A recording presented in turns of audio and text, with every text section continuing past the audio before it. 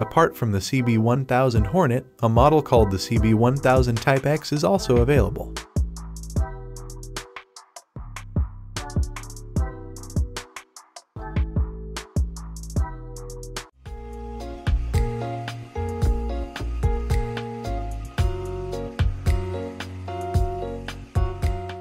'2024 will likely be a big sports bike year for Honda. We've previously reported on the new CBR650R and CB650R equipped with an electronic clutch, but new information has also arrived regarding the previously reported CB1000 Hornet Street Fighter and the CB1000 Type X, which is apparently based on this Hornet.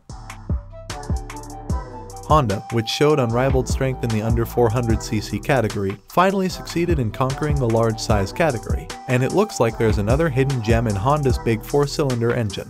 The model named CB1000 Type X or CB1000X is said to be on standby as a 2024 model. Currently, the only information available is the vehicle name, and specific vehicle information is unknown. However, since it appears as the same 2024 model as the Big Hornet and has the same bike name CB1000, the body and engine will likely be the same, and the X indicates that it is a cross-tourer like the NC750X and 400X. In other words, the true nature of the Type CB1000. Many cross-tourer models, including this one, are equipped with adaptive cruise control using millimeter wave radar.